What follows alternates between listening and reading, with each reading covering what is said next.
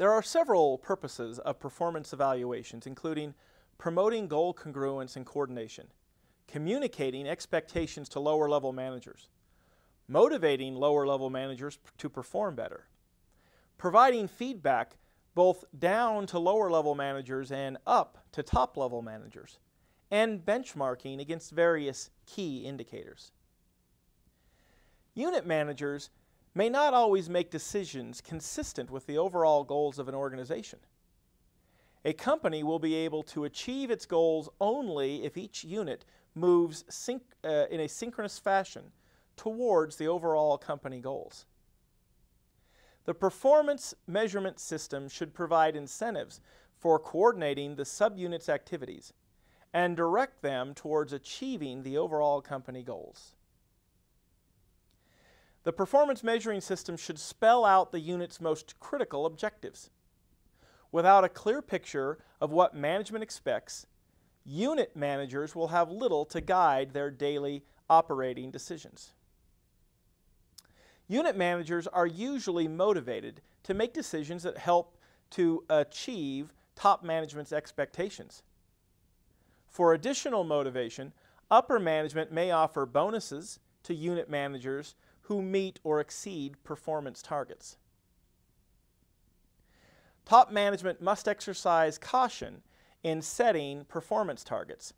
Unattainable goals are demotivators. Performance evaluation systems provide upper management with feedback, the feedback it needs to maintain control over the entire organization. If targets are not met at the unit level, upper management may take corrective actions ranging from modifying the unit goals if the targets were unrealistic, to replacing the unit managers if the targets are achievable but the manager fails to reach them.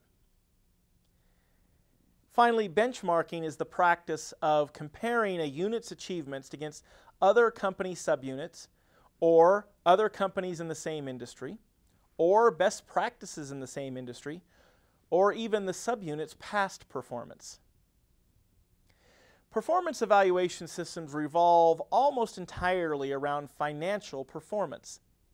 On the one hand, this focus makes sense because the ultimate goal of a company is to generate a profit. On the other hand, current financial performance tends to reveal the results of past actions rather than indicate future performance. We call these lag indicators.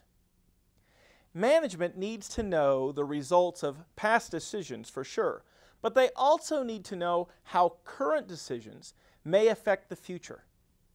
To adequately assess the performance of subunits, managers need lead indicators in addition to lag indicators. Another limitation of financial performance measures is that they tend to focus on a company's short-term achievements rather than the long-term performance.